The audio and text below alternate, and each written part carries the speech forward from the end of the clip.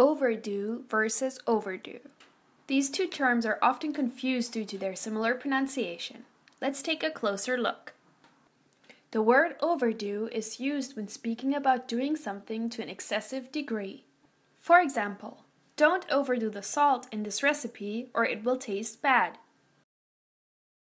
Overdue, spelled with UE at the end, however, refers to something that is past a due date or past a scheduled time.